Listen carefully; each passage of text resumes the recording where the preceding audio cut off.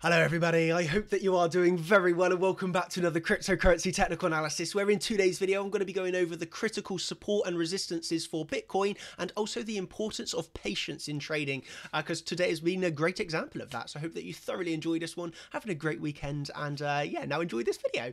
So let's begin. So first of all, you'll know how many times have I shown the 618 resistance being hit perfectly. Today is another great example of that, and I'm going to show you how to pull the fib because last video people were asking exactly how we're doing it. So we're going from the very high up here, okay, the very high after the big drop down to our low, okay, which is obviously coming in here. So from the high down to the low. Look at this. This requires 2 days of patience after we'd made this new low, okay. And by the way, that low was coming in from when we had our Fibonacci channel, okay, the Fibonacci channel, the golden pocket of the Fibonacci channel, along with the 2 to 2 extension, okay, from our Fibonacci extension pool. So there you're getting a nice little bit of Fibonacci confluence to see a bounce to the upside, obviously going from around, you know, high 7Ks to 884, okay, pretty much. So that's obviously a nice reaction in the end. And then this is where you need to decide, are you the trader that's trading that long up to resistance, or are you waiting for the short off of the 618? Okay, that's obviously a decision you would have to make, how comfortable you are trading it long and short, etc, etc. But myself, I actually, I did do a scalp long, yes, but overall I'm expecting more downside. So I was waiting here for a big short, you know, and this requires 2 days of patience, okay? And there might have been times when you're thinking, oh, it's not going to come up here, you know. A lot of thoughts go through your head as a trader of, you know, are you going to get this sort of perfect short, etc. You know, that's when laddering in is obviously a good tactic. But in the end, yes, exactly what, you know, kind of as you would expect, you come up to the golden pocket, which is also, if you zoom out here, a really critical support resistance. You can see the candle closes, seeing resistance, you know, an area of support, flipped again into resistance, okay? You can also like flick some channels on here, okay, and you can start to see, you know, it's not here exactly, but you know, the top half of your channel right there, partial rise, and you know, coming back down now to the bottom of the support channel. So what I'm, you know, you at this moment in time, if you did short that golden pocket, you could essentially, if you wanted to, have your stops literally at a break-even point now, and if you get stopped out, you might get a better opportunity for a higher short. But on the short term, I'm looking at support literally 8,000. So support around 8,000 to about 7,950. Okay, that area of support. And obviously, you have your very low coming in at 7,736. Okay, so that's just your main supports. But I'd like to see, well, like to see is probably the wrong word, but just 8,000 is an important support level. Let's just say that, okay? Psychological number as well. Okay, so 8,000 is for me the support. Resistance is now really clearly going to be the golden pocket. Okay, so that's coming in at around 8,400. Obviously, you can see here the high of the short coming in literally $6. Apologies from the actual high. So that was very nice indeed. Okay, then if we do break up here, and you have to remember in trading, there's never ever a guarantee. There's no guarantee that this holds, but nevertheless, that's a 4% rise, and if you wake up 4% in profit, depending on your position sizes, etc., that's a lot of money. So that's very nice to see the reactions from here, and now you're in like a nice position to be in. But if we do, in fact, make a move again from these highs, come up higher, I would be then, you know, changing up my viewpoint slightly, that yeah, we could come up and take this high, because clearing the golden pocket is very important. Obviously, you're looking at the highs around 8,500. Let's just say 8,500 is an important resistance level.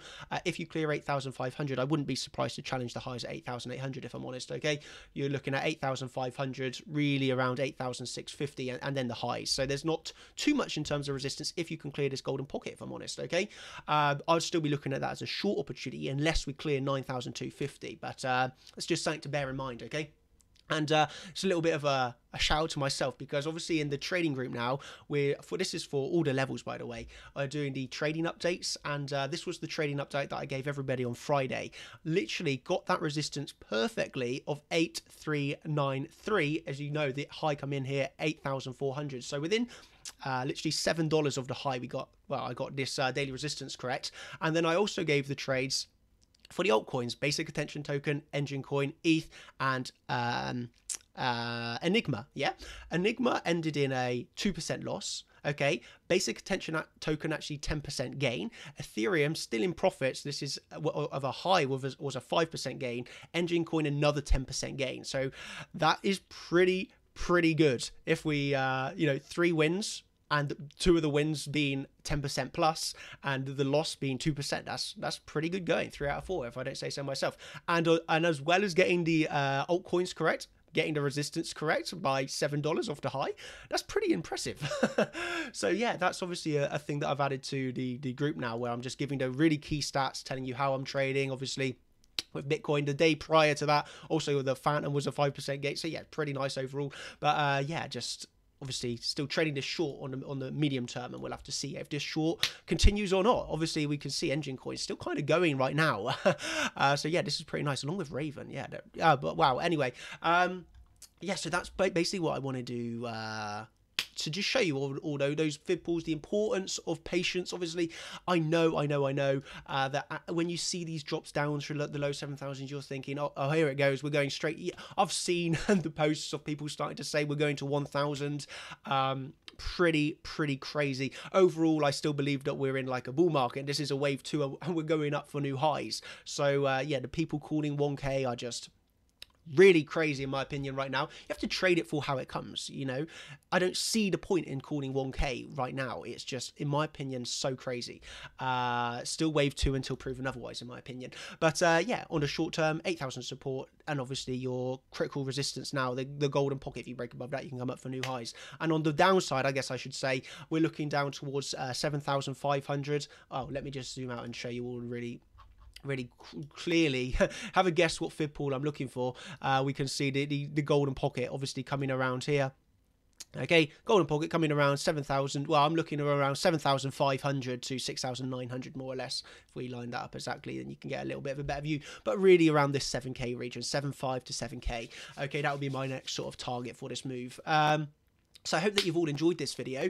Obviously, if you're interested in learning sort of things like this, and I teach everything to do with my trading and how I trade over in the group. So if you're really interested in taking it proper seriously and fully learning exactly how I do, obviously I've got over 50, well, probably about 70 hours now of videos of exactly how I trade. And there's more, 2 streams every week. We've got a live stream tonight. If you're interested in live trading, then yeah, I'll be live trading tonight as well. So if you're interested in that, you can come over and join the group. Obviously, it's extremely active as well. There's obviously all questions throughout the day. You can, yeah, it's a great environment to learn in, but I'm not going to go on about this anymore. So I hope that you've thoroughly enjoyed this video. Have a great weekend. In England right now, it's not too sunny, if I'm honest, but I hope that you enjoy it nevertheless. I personally love the sun, so I'm more happy when it's sunny. But yeah, I hope you have a great weekend or a great Sunday, and enjoy the rest of your week. Obviously, hope to see some volatility going into the weekly close tonight. That would be absolutely perfect. So hope you have a great time, and thank you again for watching the video. If you have enjoyed, I always appreciate a like. Yeah, that would be a great way of saying thank you. All right, cheers everybody. Thanks. Bye.